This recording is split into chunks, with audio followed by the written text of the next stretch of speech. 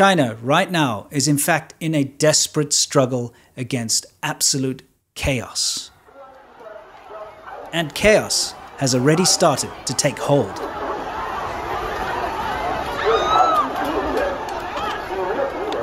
The Chinese dream has been shattered. You can't become famous.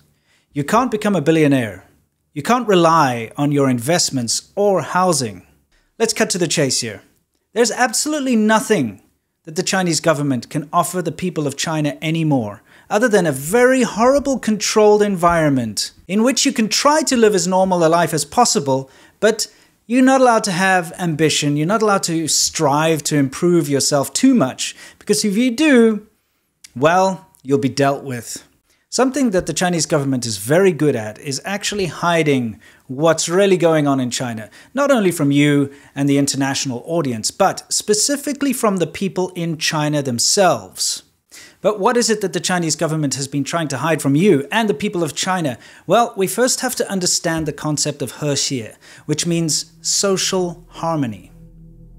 Social harmony is what the government strives for. It's how the Communist Party keeps control.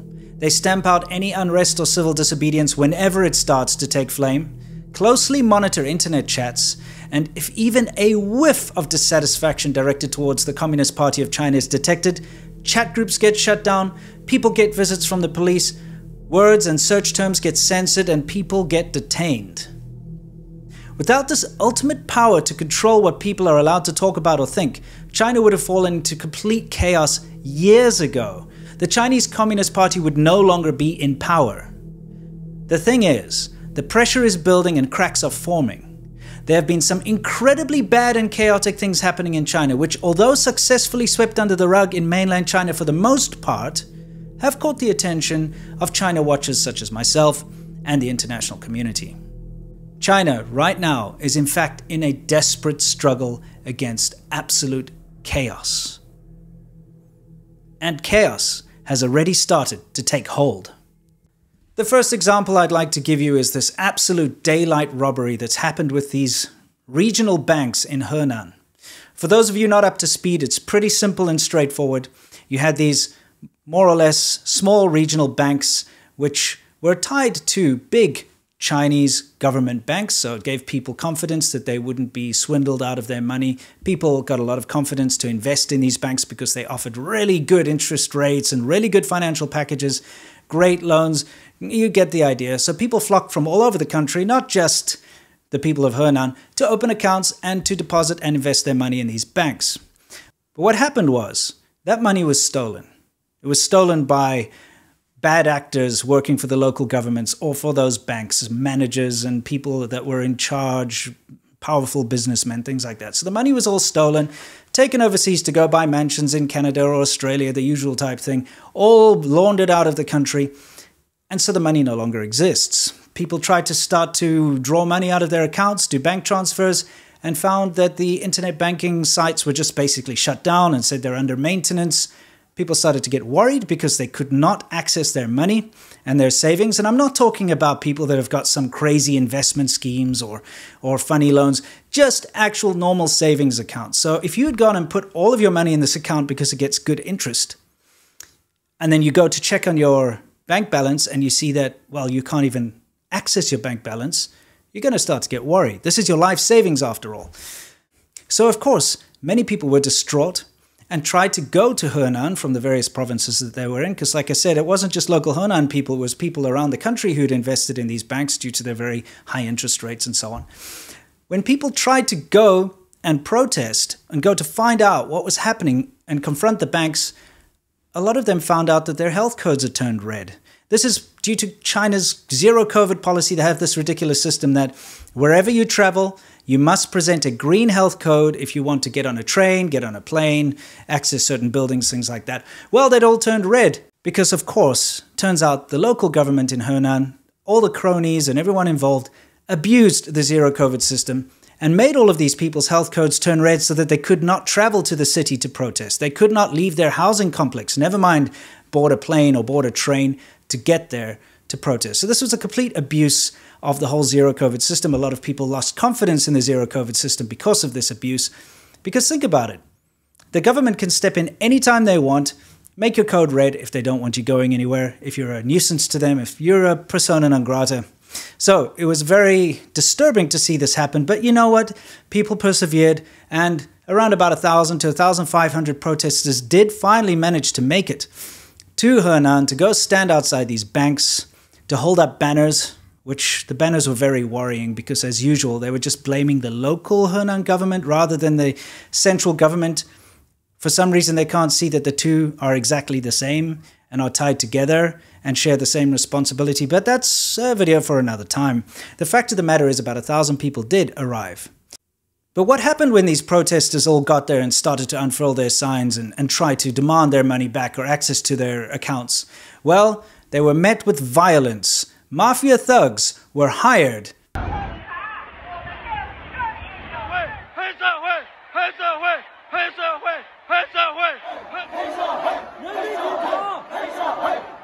Obviously by the banks and the local government, because they were working in tandem with the uniformed police, so they definitely were all in cahoots with each other, appeared out of nowhere, started to drag people away, beat people up. There was a lot of physical violence, a lot of people got hurt. But this is how the Chinese government controls people. You lose your life savings, you want to go and protest about it, and you're met with nothing other than this fly. I'm going to kill you if you don't. Okay. But this is a very clear indication as to what happens if you try to pursue the Chinese dream. This is your life savings that you've deposited into a bank which has been vouched for by a central bank governing body in China connected to the central government. You go out there and you chant slogans like no deposits, no human rights, Henan banks give us back our money, we're against the Henan government's corruption, that sort of thing. What are you met with? Well, you don't get bailed out by the government. The government's not there to help you. They're there to suppress you. You become an enemy of the government. You become silenced, detained, beaten, and whatnot by the government. So you see, the veil suddenly gets lifted for these people, the people that have the utmost trust in the government, the people who believe in the Communist Party of China, the people who believe in the Chinese dream, get beat down. But the best is yet to come. Because you would expect that the local news would be abuzz about these protests.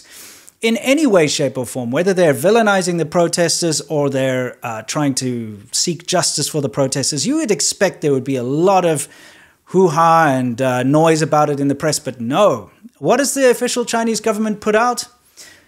Some weak fluff piece about how the street food in that particular area of Henan is great and how wonderful it is that they have such great street food. I'd like you to notice how everyone in these pictures posted by state media aren't happy. I mean, they're probably panicked and worried about what they're going to do since they've all lost their life savings. And this is maybe their last piece of barbecued meat that they can afford in a while. But this is how the Chinese government works. When something bad happens, they deflect. Nothing to see here. Everyone is happy. Stay ignorant and fooled into thinking that we're the best country in the world and we have the best economy and we're strong and amazing. Meanwhile, your life savings, as well as thousands and thousands of other people's life savings, have just been wiped out. In fact, I think the amount was $6 billion worth of people's money that they had invested in these banks. Something like 40 to 50,000 people were affected at the minimum. All of these people lost their money. It's not coming back. But what does the news put out? Great street food. Everyone's happy.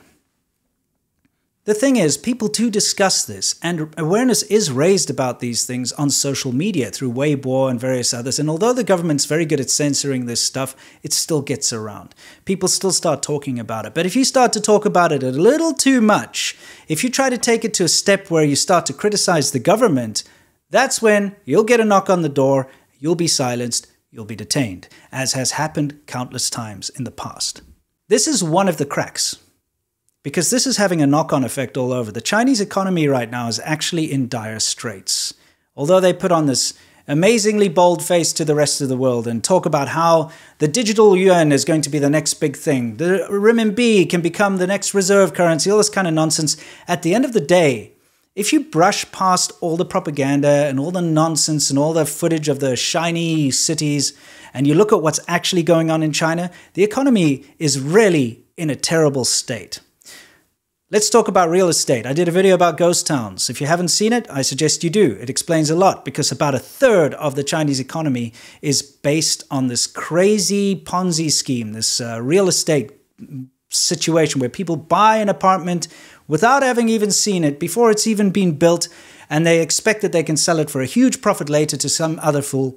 And so they buy as many as they can afford, and they find loopholes so that they can buy more than they should, more than their quota. And it's this crazy speculation thing that's going on and on and on. But now we're starting to see a massive downturn. Over 22 cities and about 35 projects all over China right now. People are refusing to pay their mortgages. This is the first time we've seen anything like this, and I'll tell you the reason why. Say you're a middle-income person, you've scraped together all of your family's money to put it down on an investment on an apartment. And how it works in China is there'll be these brochures, they'll have a sales event for a new apartment block that's going up. People go in and they invest. They say, great, I think in this area, this new project is going to be good. I'm going to pay for it. We're going to put all our money down. We're going to get this fantastic apartment that'll be worth a lot of money that we can sell for a massive profit down the line. So they do this. They scrape their money together. They put down a huge deposit. They start paying the mortgage even before the ground is broken because they're paying off their debt for this thing. So you're paying for this thing, but it gets delayed. Not only does it keep getting delayed, but new projects start cropping up around the one that you bought that are now being sold for less than what you paid. This is what's been happening. Because the market is cooling down, new apartments just aren't selling. So the real estate companies are offering them at discounted prices in order to try and, generate sales. So you've now paid something like 15% more for your property, but the one that's being built right next to it, which is exactly the same, by the way, is now being sold new for 15% less. So you see this whole situation. First of all, there's been massive delays due to the COVID lockdowns and also the whole real estate sector in China. Evergrande collapsing, all this other nonsense has really impacted the entire market. It's in a very, very bad way. So massive delays have started to happen. So you invested in this property, say like 2 years ago, and they still haven't even started to build it. And now they're selling new properties, new apartments for less right next to yours. Of course, you're going to be annoyed. So people are just reaching a point where they're just not paying. And I believe they're doing this to try and pressure the real estate companies and the government or whatever to lower their rates, to help them out in this situation. But the knock-on effect of this is that it could result in something like $83 billion of bad debt. That's a lot of money, all right? And of course, the Chinese government can absorb that to some point, but it's really affecting everything. If the banks are creating these bank runs and stealing people's money, the real estate sector, which is a huge part of this economic engine of China, is starting to falter like this and people not paying their mortgages. These are signs of something very bad going down in the Chinese economy. At the end of the day, you would think that some of these things aren't that bad because as long as people can keep working hard and keep earning money, they can recover. And if they lose their life savings, well, they can, it's a terrible blow. It's a disgusting thing to happen to anyone, but they can still keep going and they can still earn money back and they can still somehow survive. But that's not really the case. Unemployment is also a big issue in China right now. The zero COVID lockdowns have completely destroyed economies within China, smaller economies and industries. We're dealing with a very bad situation. I know everybody's reached compassion fatigue at this point when it comes to the whole lockdown thing. You hear about them happening, right? And by now, you're just like, wow, that's terrible. I feel bad for the people that are stuck in their homes for like some of them up to 4 months now without being released. Some of them, they just got out of lockdown, now they're back in. But you kind of forget that it's a real thing.